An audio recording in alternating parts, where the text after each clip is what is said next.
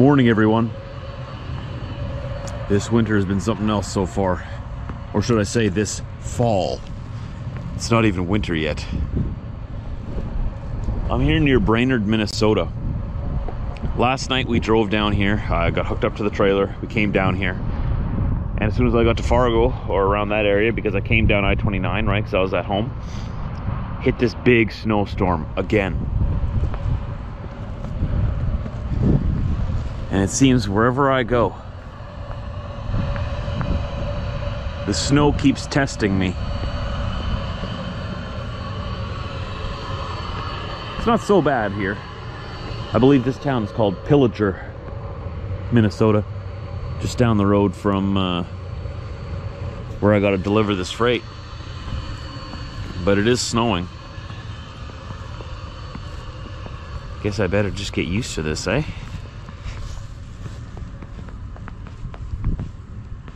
If you can't believe it, I actually had more snow on this trailer than what you see here. Got rid of some of it as we went down the road, but it's definitely been an interesting start to the season. I'm about to do my pre-trip here, clean off all the lights, get ready to go deliver, and then hopefully from there we go anywhere where it's not snowing.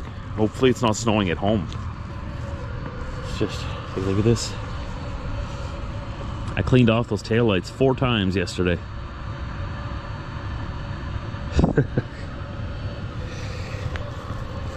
But what can you do? It's that season. Rolling, rolling, rolling. So as we're rolling into Brainerd here, we have a light snow falling on us. We're at -2 Celsius. It's about 30 Fahrenheit, maybe high 20s Fahrenheit. Roads are good, just a little wet.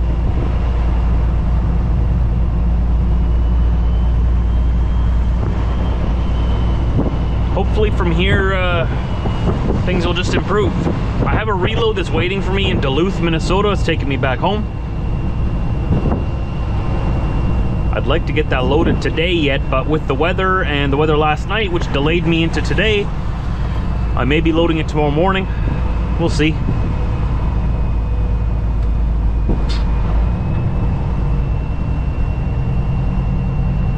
A lot of you have asked me why I have such a high shifter, stick shift in my truck. I bought the truck like that, so the owners before me did that. It's mostly for looks. I think it looks cool, but for me, I actually find it more comfortable.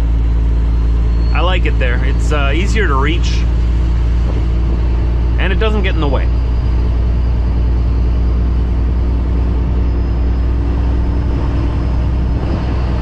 It's just a preference, I guess.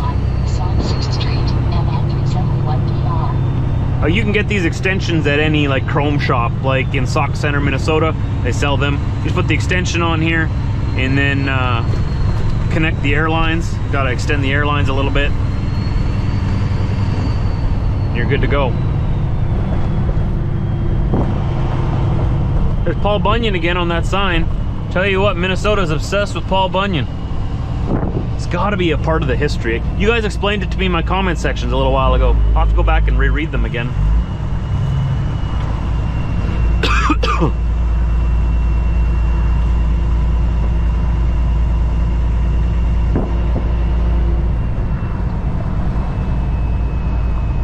Nice little town.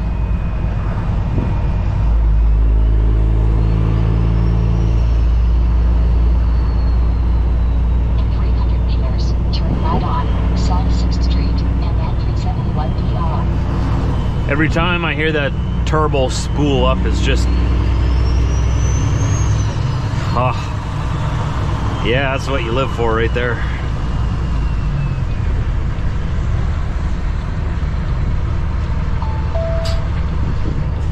This is our turn.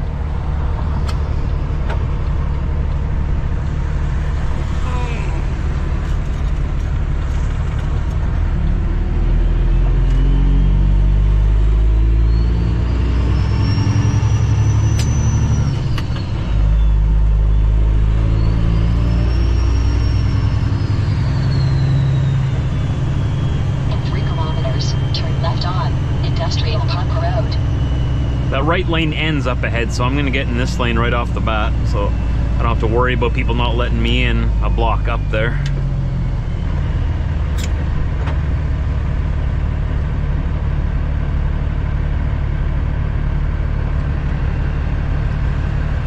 Beautiful. All these American small towns, small cities, I just love them. They're exactly like I've said many times before, exactly like the Canadian ones. Like, very small differences. There's just so many more of them. Like, there's so many small towns in the US.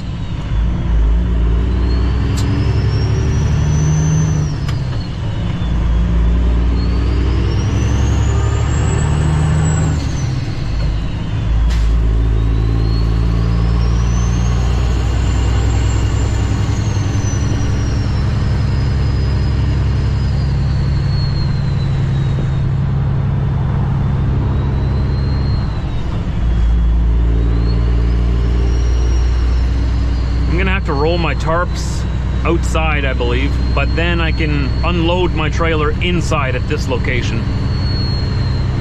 So that's a bonus. They're letting me take my tarps off inside. No working outside in the snow for me today. I think that's about where they want me.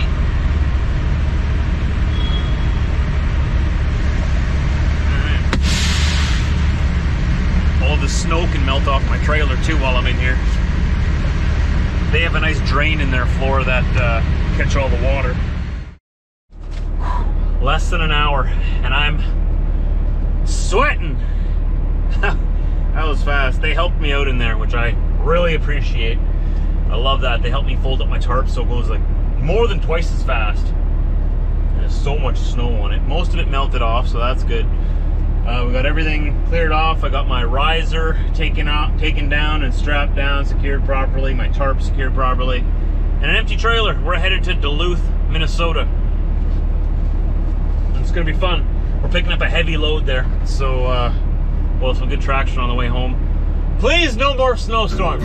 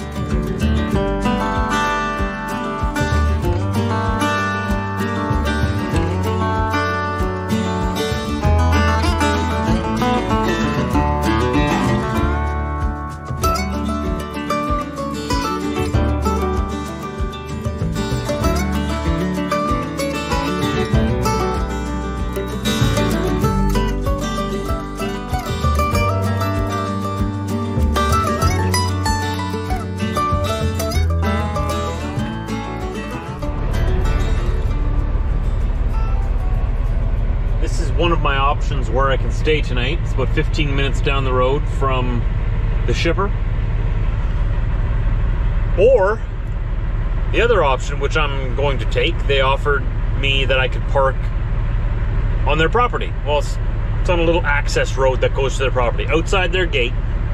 But I can park right there and be first in line tomorrow morning at 6 a.m. when they start loading.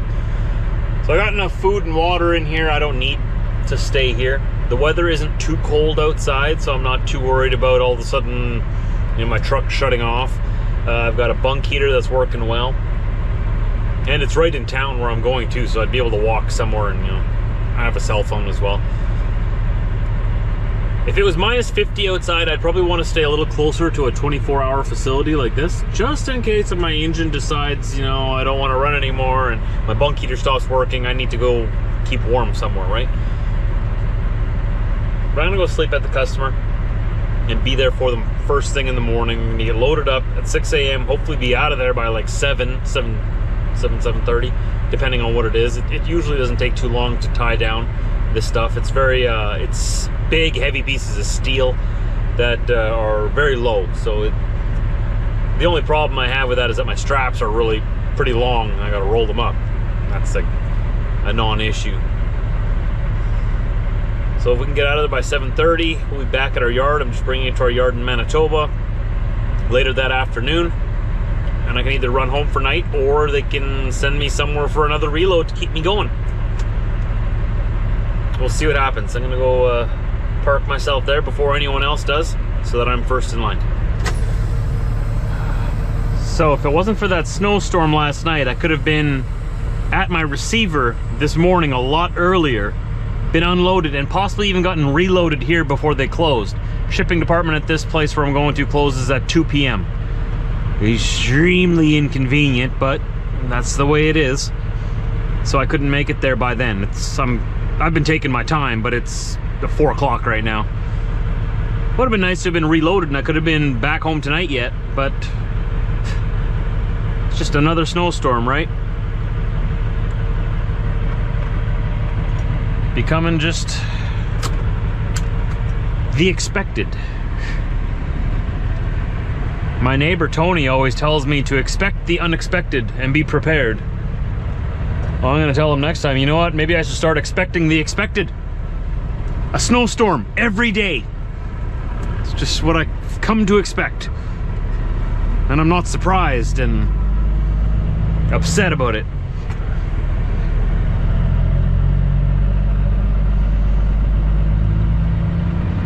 Well, it's just another like 15-20 minutes down the road or so. I've got some food cooking in my truck here already. It should be nice and hot by the time I get there. And shut the truck down, have some nice chicken noodle soup.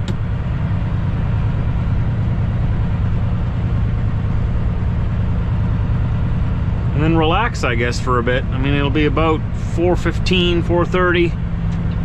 And I've got to be awake probably at about 5 a.m. so that I'm ready for 6. I can turn left from here, right? Yeah. There's no sign saying I can't. As long as that pickup truck waits for me. Oh, he's not gonna wait. Oh, he's going straight. Okay. I should have gone. Now I gotta wait for those guys. And once those guys are past, I'm gonna have to wait for this guy coming over here.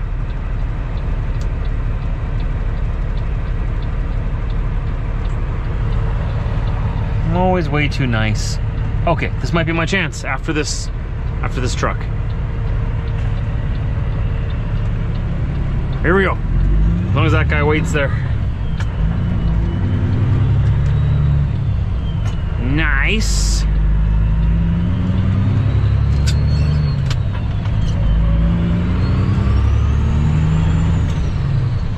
I've stayed here before. A couple of times. I'm familiar with that truck stop there, and I've even stayed in this truck stop. Remember that? That's that abandoned truck stop. But there's still lots of parking in the back there. It's just kind of dark.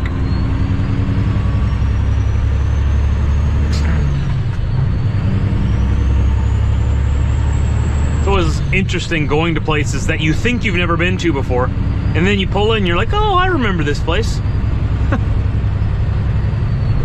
Carlton, Minnesota. Another small town. There's so many. I wish I had like all the time in the world and, you know, perfect weather every day and just go explore every single small town in Canada and the US. I've been to all the big cities. I want to go and see every single small town.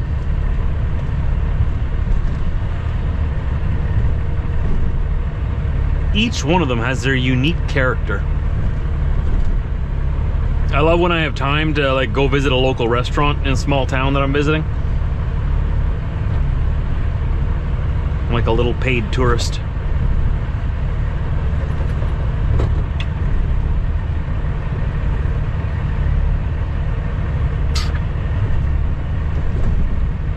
Always stopped.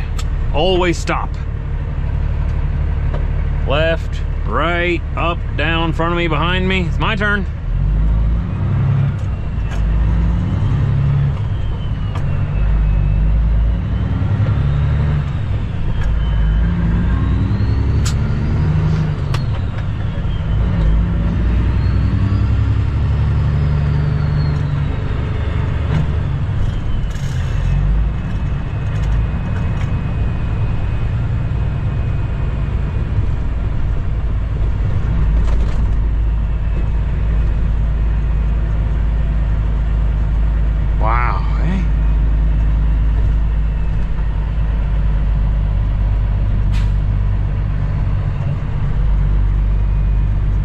Like, isn't this cool? I wonder who lives here. Like, what are they like?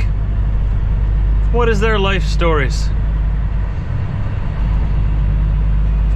What brought them here to Carleton, Minnesota? How long have they lived here? Have they been living here for generations? Or did they move here recently? Or maybe they were born here? Beautiful homes.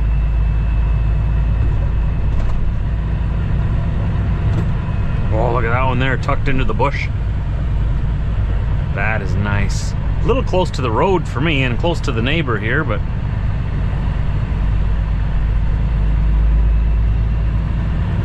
I love it.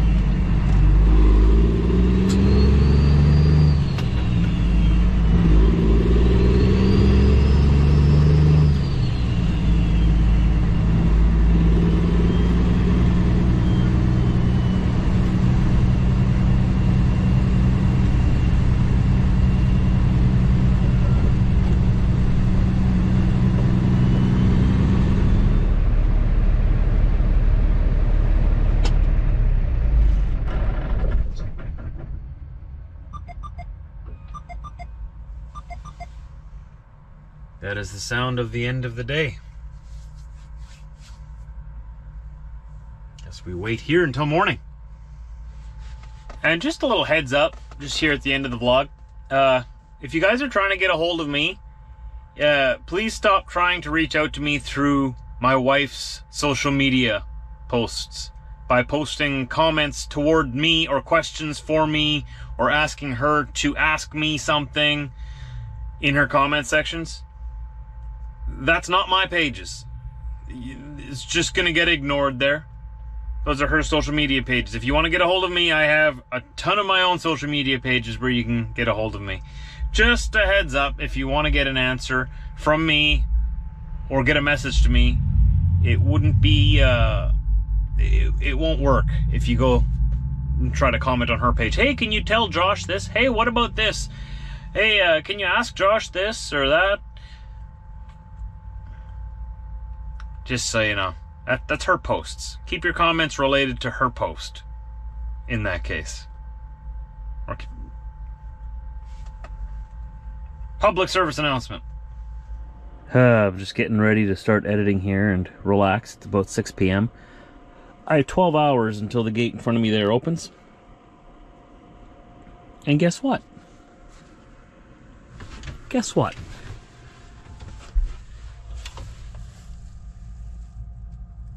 It's snowing.